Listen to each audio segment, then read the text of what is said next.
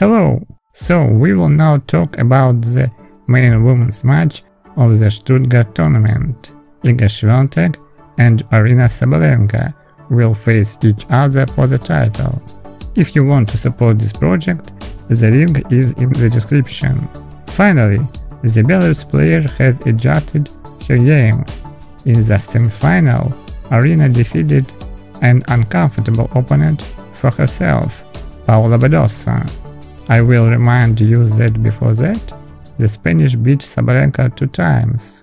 Thanks to her composure, Aryna was able to reach the final. Swiatek is in a great form now. She could win a 23rd match in a row. But in the match with Samsonova, there were already quite a few problems.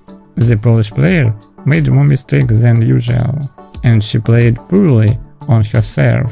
Sabalenka will be an even more difficult opponent for Iga. Polish player is overvalued in my opinion. My intuition tells me that +4 game handicap for Belarus player is the best choice. So, what do you think of this final? Write your comments, hit like and don't forget to subscribe to the channel. I wish you all health, good luck and good mood. Bye!